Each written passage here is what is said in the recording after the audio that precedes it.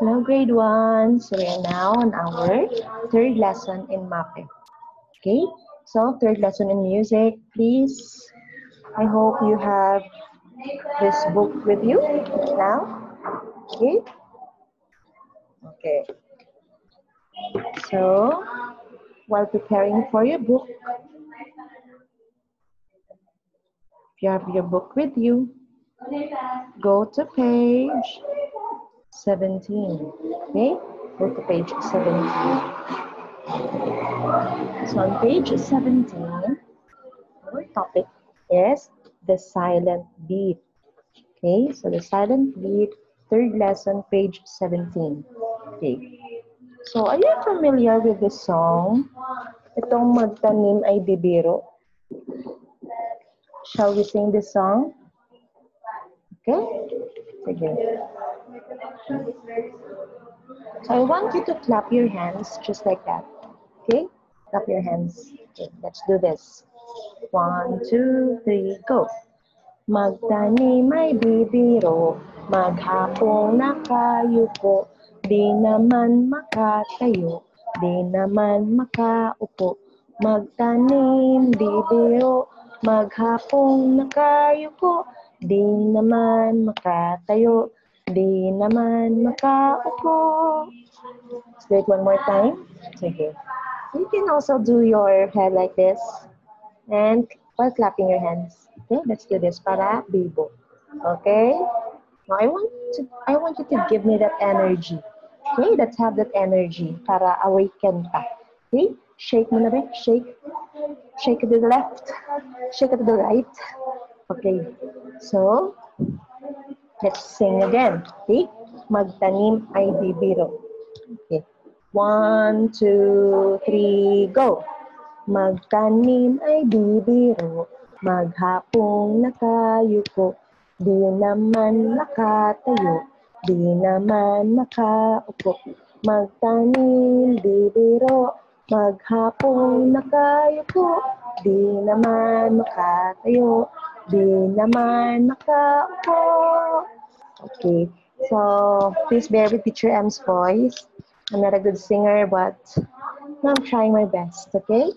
So I hope that you like the song, okay? So you also practice this song. This is actually a very famous song here in our country, okay? A very famous Filipino song, okay? This song, Magtanim ay Bibiro, is a song about farmers. Especially, have you seen yung mga rice fields? Mga palayan, humayan, okay? So, this is the setting for this song, okay? Yung mga farmers na nagpa-plant ng rice, okay? Ngayon lang song. Because it says that dili daw sayon magtanom. It's not easy to plant rice because you are, you always do like that whole day. Whole day. Okay? So, sakit sa likod. So, sakit sa likod. So, it's not easy, but the song is nice, right? Now, let's proceed. So, our lesson again is the silent beat. So, last time, our lesson was about can you still remember? Our lesson was about the steady beat of music. Steady beat. Okay? So, meaning, ito bitaw, the sound or the beat presented by a line, diba? Yung sound, na siya sound, so na siya line. And you can do it by clapping. Okay? Now this time, our lesson is about silent beat, meaning silent. Okay? Silent meaning, okay? So, let's move forward. So, sa silent beat, in music, there are parts where there is silence. Okay? So, dili all the time na saba. Sometimes, na yung madunggan mo na silent lang.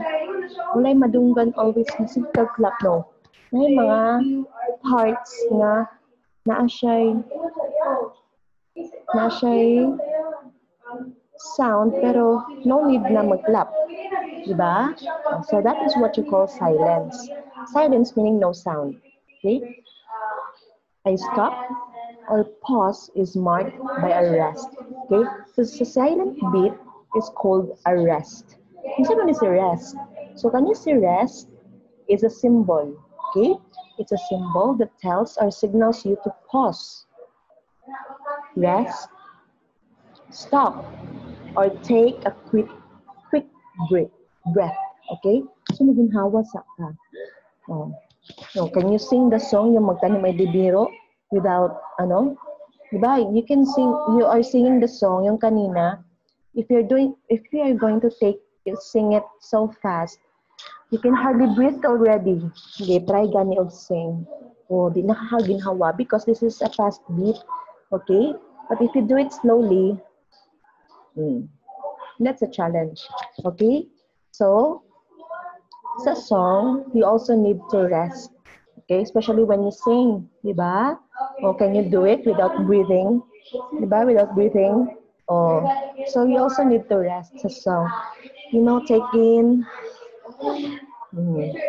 breathe in some air, saka kayo mag-continue mag-sing, di ba? So that you have enough air for the next line of song, di ba?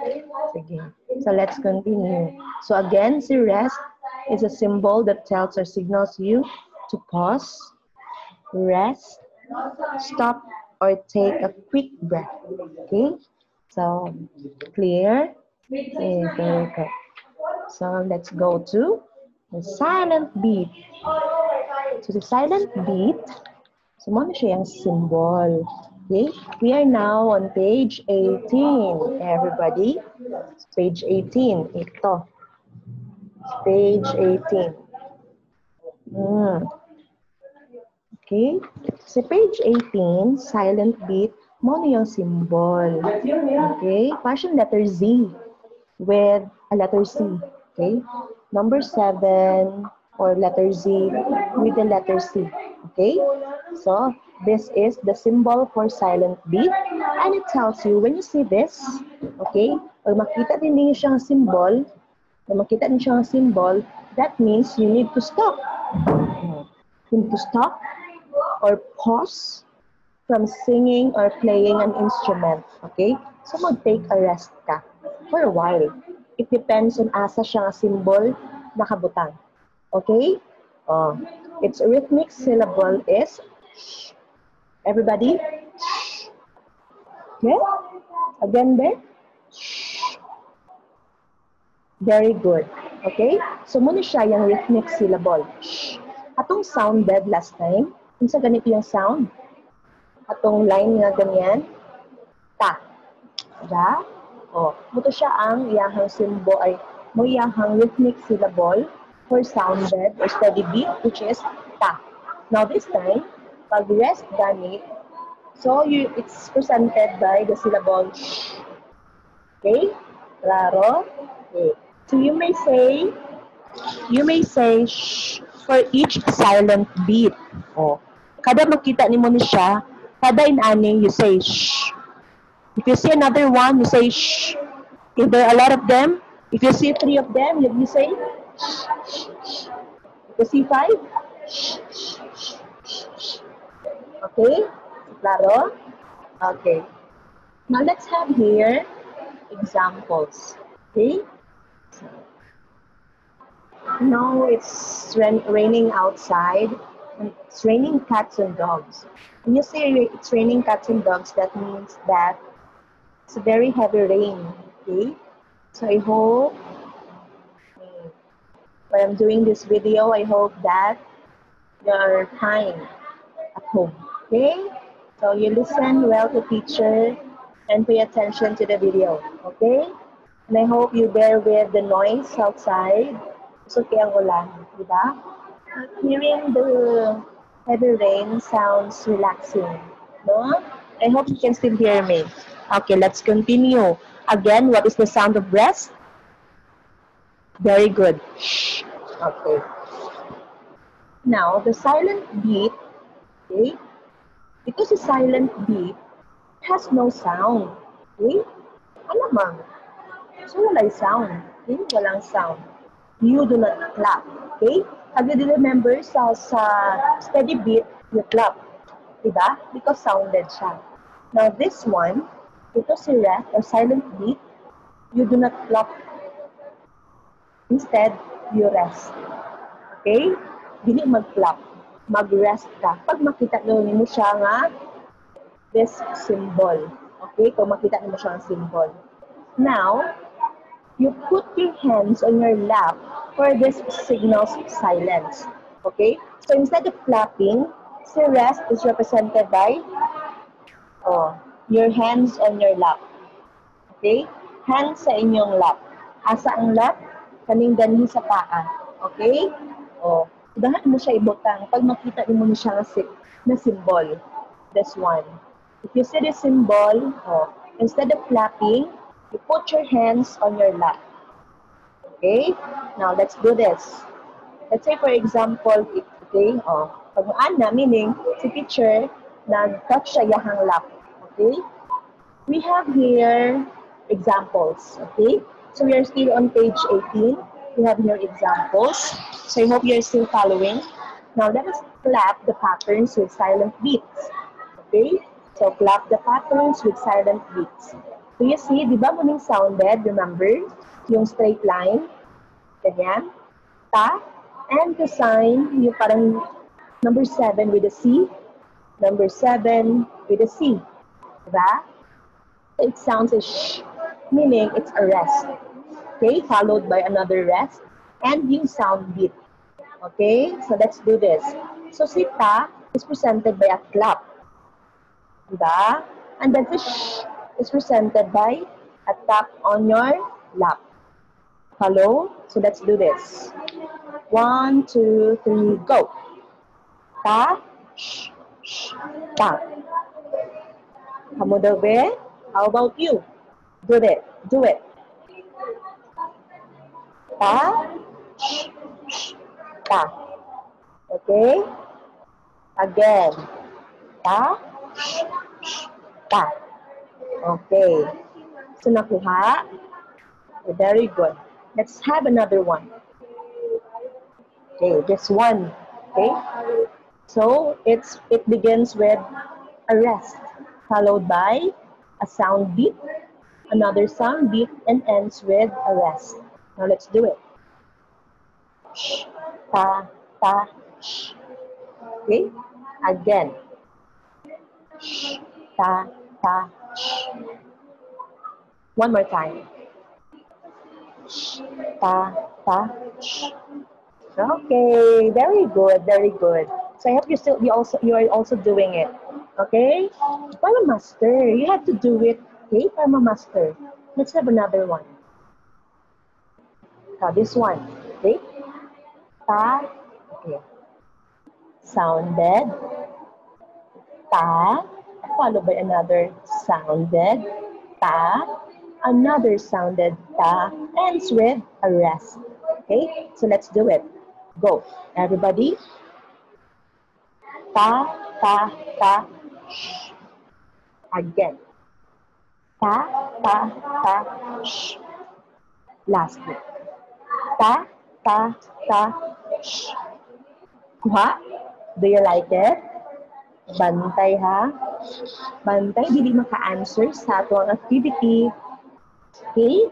So I hope you understood the lesson. It's very easy. Diba? Sounded and the rest. Okay? Again, pag sounded, you clap.